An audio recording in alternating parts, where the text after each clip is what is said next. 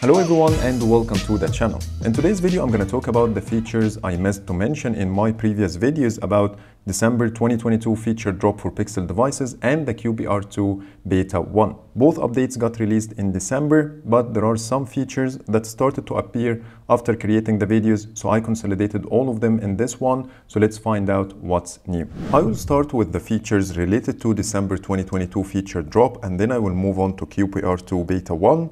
And the first feature I'm going to talk about is the airplane mode.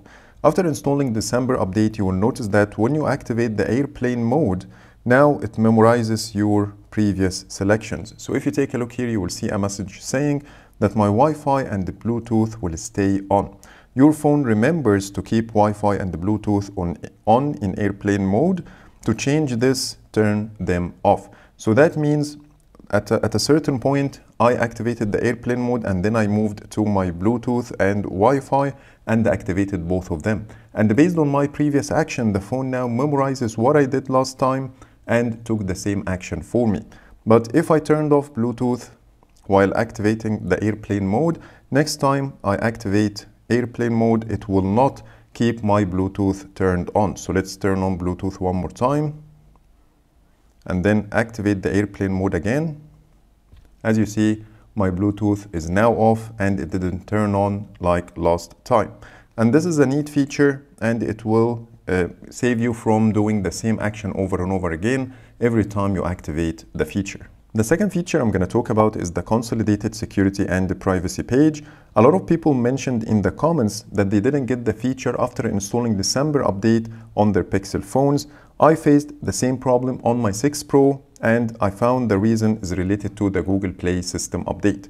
So all you need to do is to go to settings and then go to security and the privacy and look for the Google Play system update. Make sure you are on November 1st, 2022. Once you do this and restart your phone, the feature should appear after a few hours. So please let me know in the comments if you did the steps and the issue got resolved for you or not. Change number 3 is the 4 new live wallpapers that you will find under wallpaper and style. Then change wallpaper. You will see a new category here called live bloom, and you should see it on the Pixel 6 models and later. It includes similar wallpapers to the one we first got with the Pixel 6 models, but they have their own category and you will find them separated from the normal bloom category. So they look slightly different, but they have the same parallax effect. The fourth thing I'm going to talk about is the free Google One VPN for the Pixel 7 users. This feature is only available in the countries that officially sell the Pixel 7 and 7 Pro models,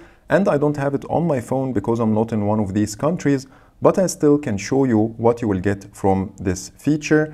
All you need to do is to open the Google One app and then tap on VPN to activate the feature. And as you see here, the first thing we have is the toggle to activate it. And once you tap on it, you will get a quick shortcut to snooze it for 5 minutes.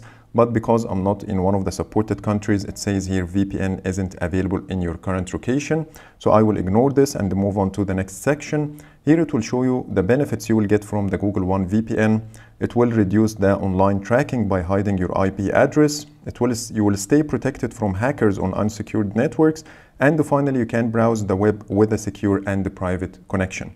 So this VPN will only give you security. It doesn't allow you to choose a specific country to modify the content of certain apps like Netflix, for example, and it doesn't work the same way as other VPNs. So all you get here is some added security, and that's pretty much it. And when you scroll down, you will see more options like the ability to allow certain apps to bypass your VPN. And when you tap on update settings, it will show you the full list of apps you have, and you can tap the plus sign to allow these apps to bypass your VPN connection and use the normal one. And if you want to revert back, you can use the X next to it.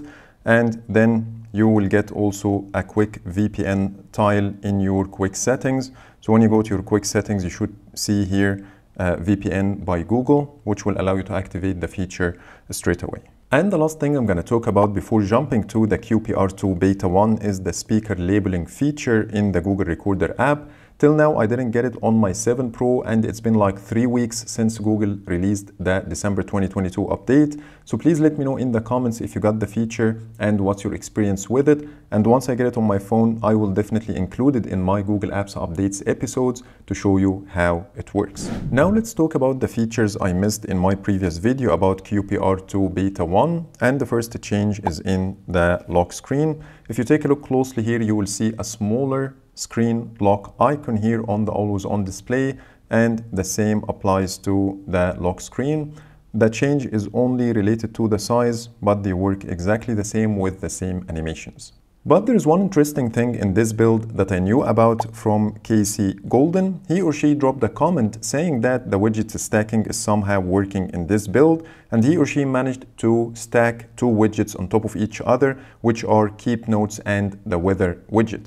And I tested this on my 7 Pro, and it seems to be the case. As you see here, I have Keep Notes and the Weather, and I can stack it on top of the other. Let me try this one more time. But you just need to get the right angle to work for you. So here you go. Now I have the 2 widgets on top of each other, and I can also make it slightly on top or behind the other widget if I want, but it takes some time to get the right spot for this to work. As you see, it's slightly on top of the weather widget as well. So it seems like Google is experimenting with the widgets stacking, and hopefully we will see it in the future. And lastly, if there is no enough light for your face unlock to work, you might see a message on the lock screen says not enough light.